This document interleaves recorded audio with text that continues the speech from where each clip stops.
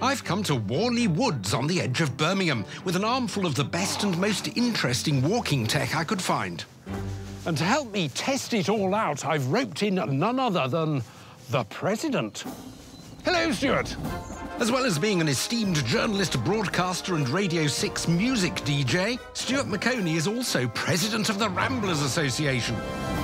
Now, do you normally have lots of tech with you when you're walking? Well, I've been seduced by various bits of kit down the years, but I'd rather be A, unencumbered, and B, you never want to be that guy, all the gear, no idea. Well, you may not be in luck, because I've got quite a healthy selection of stuff to test here, and I'd be interested in your opinion on whether it is an encumbrance or a useful asset. Well, bring it on. First on the agenda are some boots. These are the Hoka One Sky Kaha Gore-Tex. They're super lightweight at just 508 grams, fully waterproof, and have 2 separate layers of foam cushioning in the sole. They're one of the companies that's trying to bring running shoe technology into walking boots. As you can tell from my lithe and supple physique, I'm no stranger to running, so, I'll be interested to see what they're like. The cleats, the lugs on the soles look pretty heavy-duty and capable, which is good. This is their Mega Grip, which promises unparalleled levels of grip on wet and dry surfaces. Unparalleled? Quite Indeed. a boast, let's see.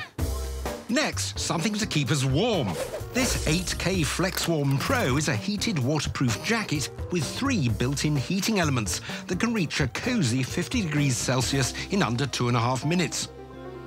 50 degrees Celsius sounds maybe a bit too warm, I don't know. You can choose different temperatures with these buttons on the coat here, or for more precise control, you can use an app on your phone via Bluetooth and select, say, a warm rear, a cooler front.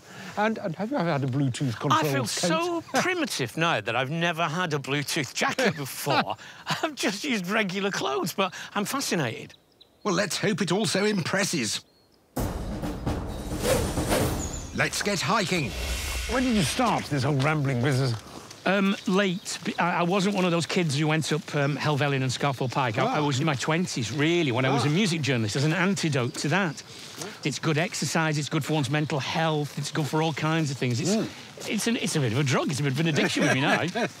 Are we actually going anywhere in particular? Indeed we are. I've pre-plotted a route out, and it's been beamed across to my watch here. This is the Garmin Fenix 6 Pro Solar, a rugged smartwatch with solar charging, heart rate and pulse oximeter sensors, and built-in GPS maps. Is that this path? That is this path, and it alters the heading according to the way we're facing. It's pretty neat. Yes, it's like a sort of a GPS mapping system independent of your phone. The Garmin keeps track of your position with GPS, GLONASS or Galileo, which are the 3 major location satellite services.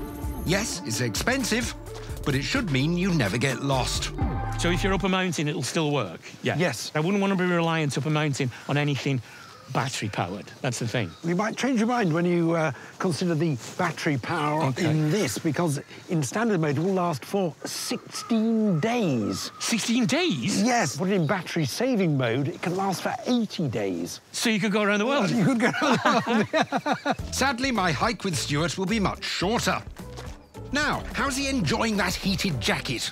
It has a 36-hour battery life, you know. Really? Yes.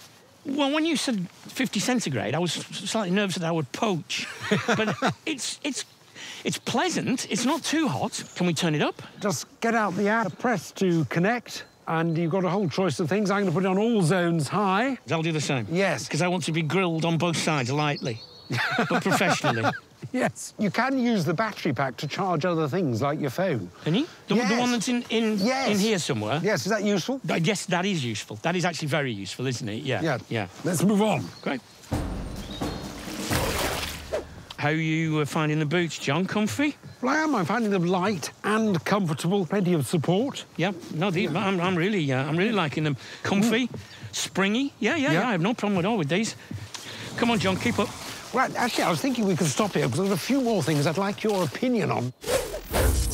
The SitPack 2.0 is an on-the-go seat. This little canister folds out into a monopod-style stool. Weighing in at just over ½ kilogram, it's height-adjustable and small enough to fit comfortably in your backpack.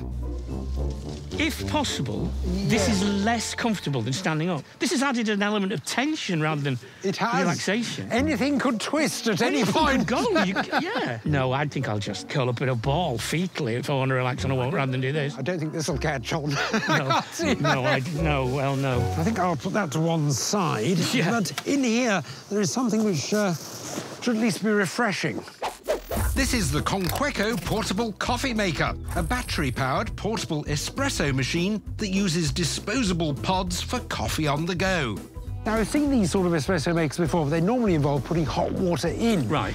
This one does the water heating itself. Fabulous, let's do it. Yes. You simply put cold water in the water tank, a compatible coffee capsule in the bottom, and press go. The battery can be charged at home or in the car and heats up a fresh brew in 8 to 12 minutes. All we've got to do now is wait a bit. How are you on trees? Really bad. Same here. When the light changes colour, the coffee's ready. With a crema on top, look. OK. Although with 2 people in need of refreshment, there might be a problem of quantity. Is that it? Yes, it only does 1 cup of espresso. OK. Let's see what it tastes like. It's lovely. It is. It's a very authentic espresso. Is it worth the trouble? Soon over. Indeed, yes, half an espresso each. With the coffee break all too quickly complete, it's time to step up a gear and venture off the beaten path. This slope should be an opportunity to put these supposedly super grippy Vibram soles to the test. OK. Are you ready? Let's try it. I think I'll get onto that twig. Oh, actually, these are pretty good, really, I have to say. How are they? Yes. Yeah. Oh, yes. Yeah, they seem to be doing the trick. I think they were reassuringly grippy. Yeah, absolutely. They did the job very well. And with dusk approaching, we headed back to base camp to take stock of our most agreeable walk. Good day. What a great day indeed. I was really impressed by the watch. I've not seen maps on a watch work this well. No, they were good. What stood out for you? Not very high tech, but I loved the boots. I thought the boots were great. Lightweight, comfortable, performed well on that little scramble. So, yeah, less technologically advanced, but very effective. A splendid day. Wonderful strolling. Thank you very much. No, thank you, John.